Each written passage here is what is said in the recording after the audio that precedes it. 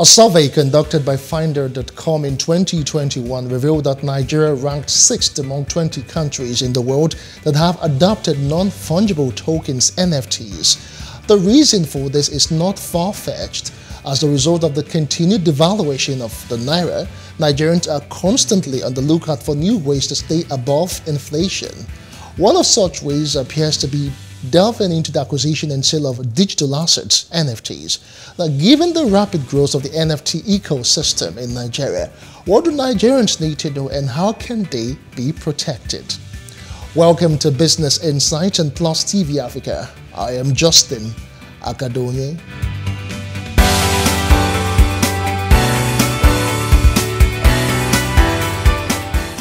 What Nigeria faces increasingly in 2022 is crippling stagflation, that is, low economic growth coupled with high inflation. The signs are already there for all to see. For this week, let's take a look at stories which made headlines in the world of business in Nigeria.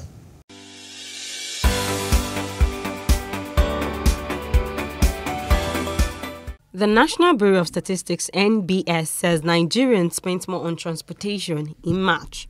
According to the report, the average fare for a single journey one-way ticket by air passengers increased by 4.43% monthly from 44,825 Naira in February to 46,810 Naira in March.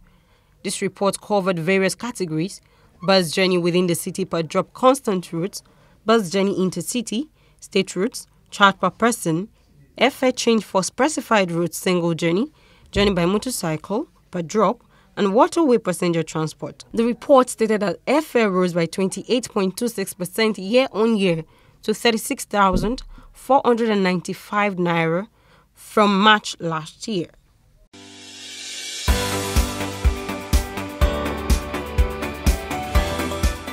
Governor Babajide Sanwo-Olu revealed that work on the Blue Line Rail project was at 90% completion. He said that the state government is on track at completing work on both the Blue and Rail Lines rail projects, which are intercity, to strengthen the intermodal transportation system. According to him, contractors are working 7 days a week so that residents will ride trains on the rail by the first quarter of 2023. He said that the Blue Line rail would be running on electric tracks with electric motor vehicle, EMV, and therefore warned residents to keep off the train lines and ensure they don't walk on it.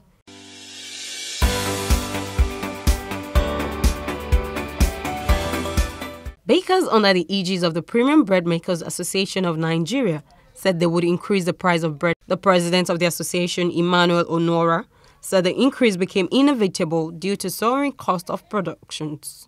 This increment is across all variants.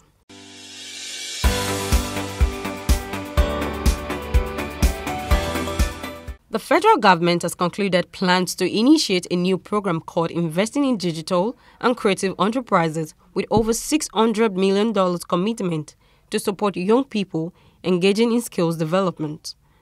National Coordinator Social Investment Program, Umar Binder, revealed this at the 5th National Tourism Transportation Summit and Expo in Abuja, saying the program is aimed at training youth through several skills acquisitions. Binder also urged the youth to grab the opportunity with all sense of commitment and steadfastness for the overall good of the country in its march to industrial and economic greatness.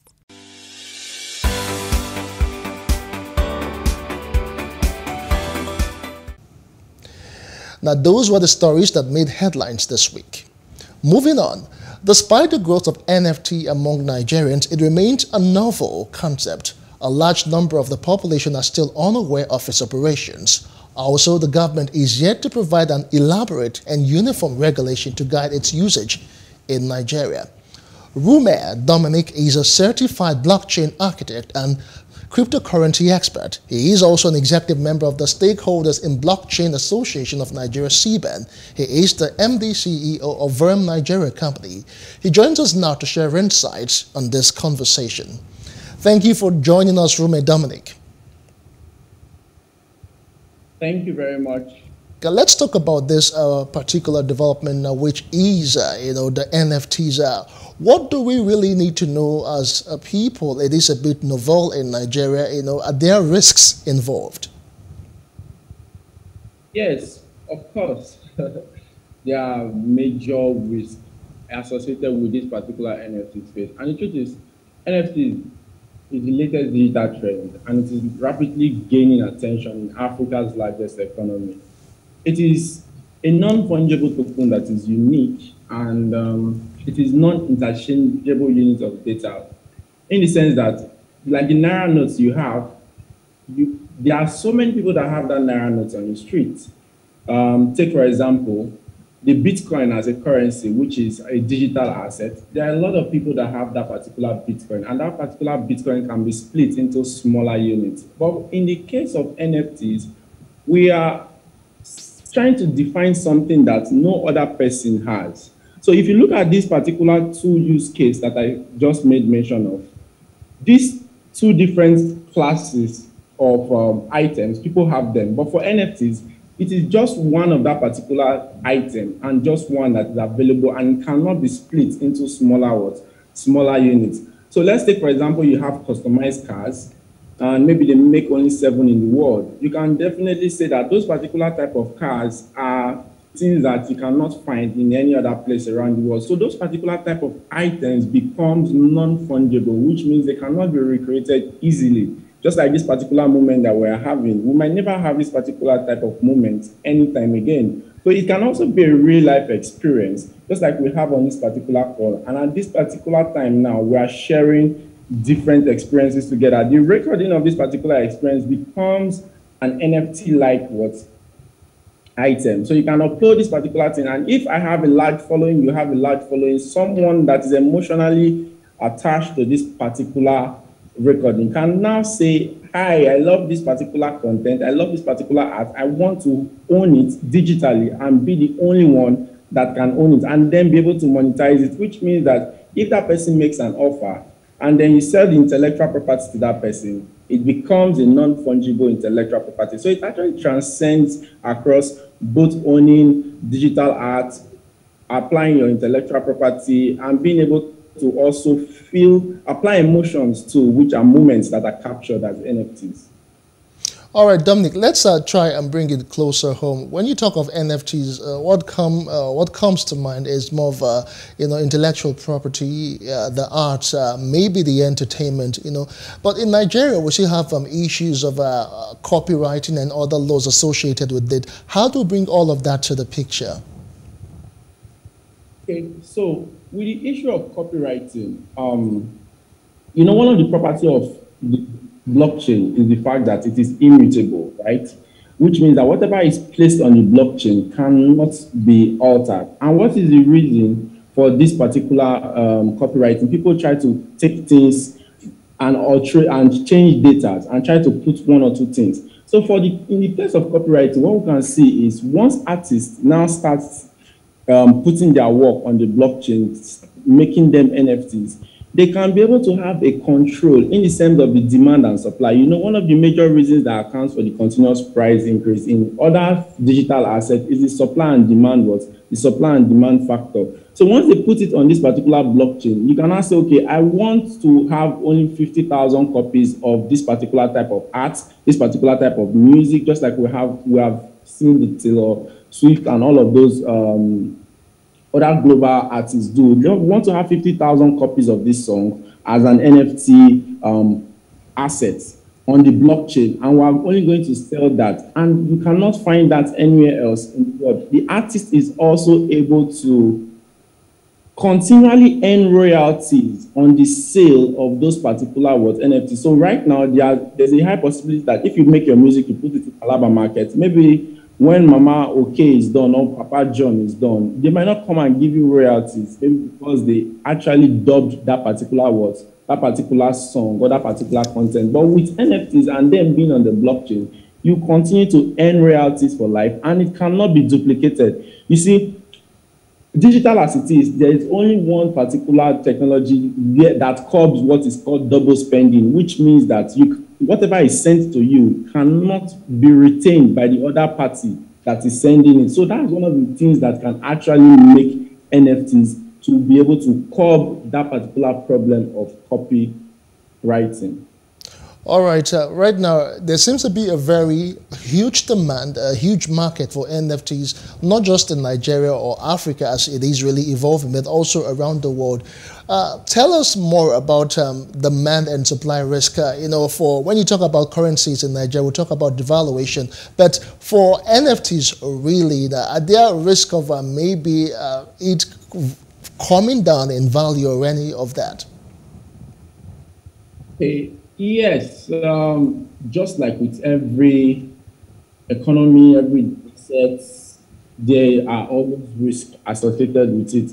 Now, the in currency, okay, there are a couple of things the average Nigerian needs to know actually before you get into NFTs. You need to have a little knowledge of cryptocurrencies and have a little knowledge of DeFi. And then you use these cryptocurrencies, which is now the currency of the internet, to what? To purchase these NFTs, right?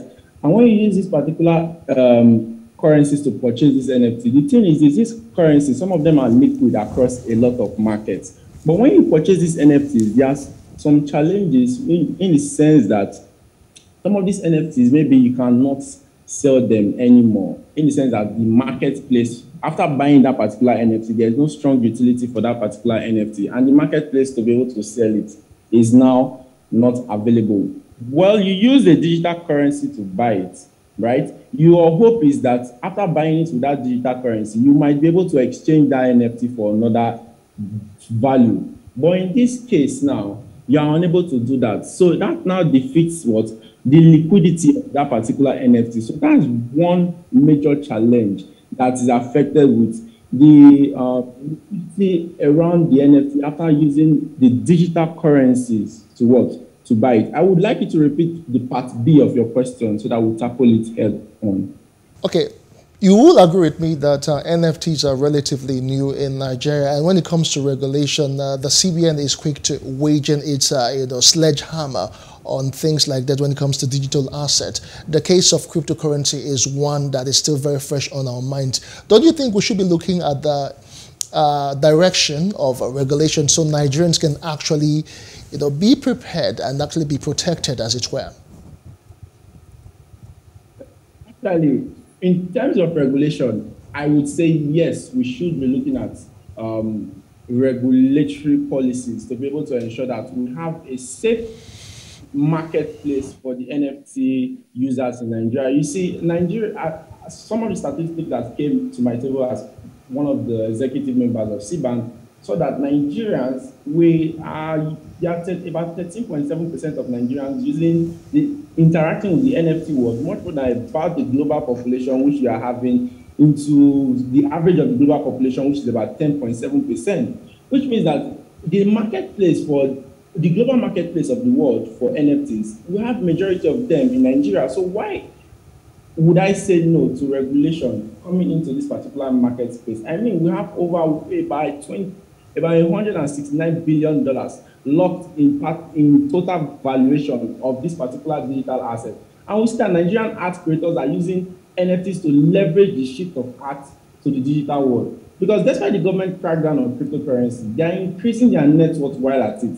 Nigerian regulators will continue to devise policies that will keep up with the technology. And we see that despite the lack of regulation, in 2018, we saw one of Nigeria's prominent artists, Jason Igwe. He submitted his work, he presented his work during the 2018 Ethereum Blockchain Summit. And during the COVID period, he sold some of those NFTs because he had already learned how to mint some of those NFTs, and he sold them for a huge amount of money. We also see a lot of other Nigerians like Grey Shadow. We also see Nigerians like Odion Tobi, Oyindamola, Oyekemi. They are making so much waves in the NFT world without this regulation. And you see that Nigerians are using it to earn foreign income into foreign exchange into the country, and they are using it to interact with global finance. So regulation should come and quickly address some of the challenges that we're having.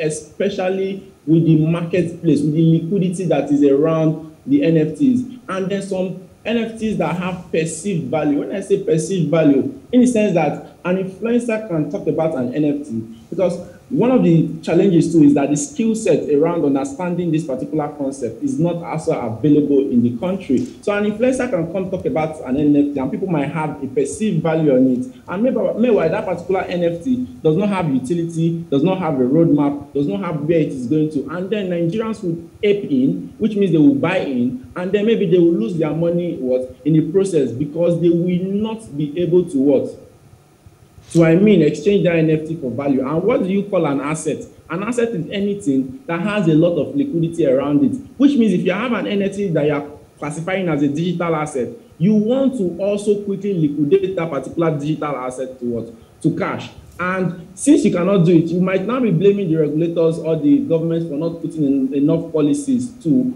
be able to ensure that they safeguarded your money while you are trying to do it. Another thing that this regulation will try to do is to open up the market space for Nigerians. Currently we have like the dollar exchange rate, I think $20 per month, right? Or thereabouts. Some banks less than $20. There are NFTs that are worth $1,000, $300, $500,000, $500.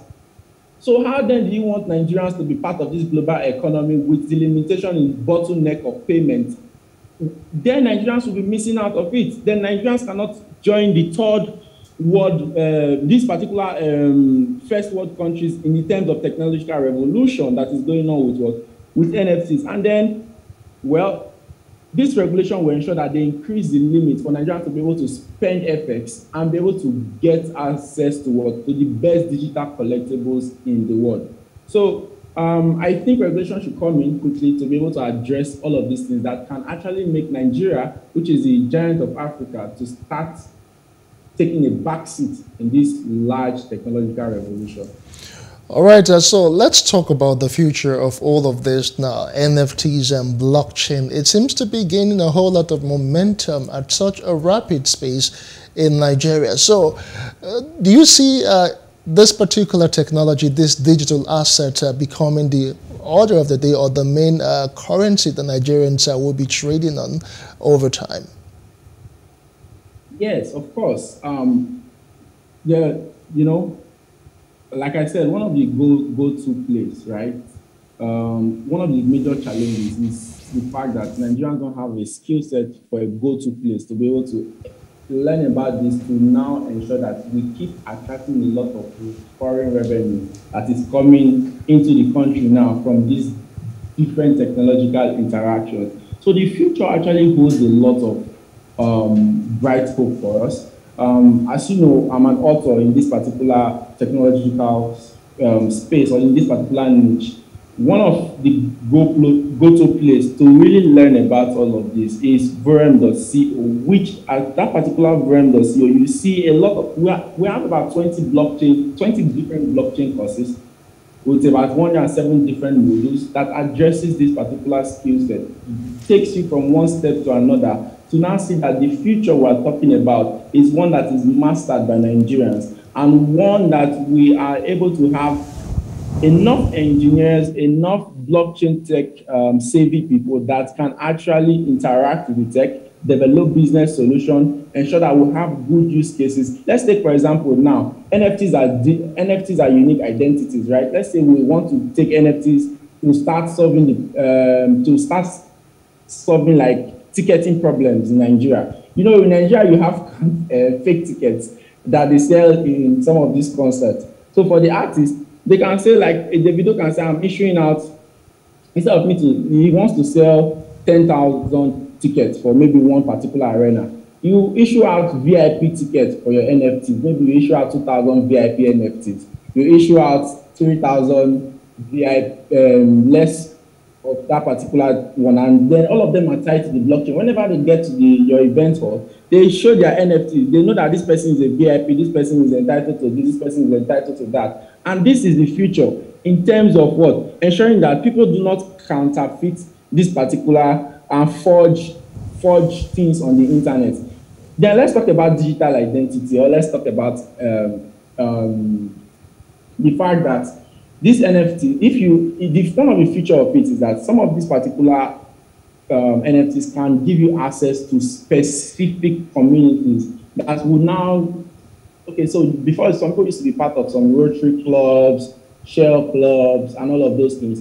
Now, this particular centralized organizations before, they can grow into decentralized autonomous organizations, and they can start using NFTs to be able to manage those particular access points. So you have your community, you issue them out some NFTs, and then only people that have those NFTs, it's not like the key of the internet. So only people that have those things can access some special rights. Let's say, like for a station now, for me to gain some special access to maybe discounts on adverts, maybe discounts on 1 or 2 programs that you air. All right. Maybe you guys 100 NFTs at a point in time, and you gave it to your top 10 tech guys, and you say this top 10 guys, from every dividend that this company will earn, or whatever value they keep putting in this company, they will keep earning something. And as far as we have those NFTs,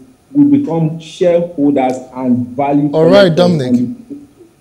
All right, Dominic, we must say a very big thank you to you for joining us. Let me take that again.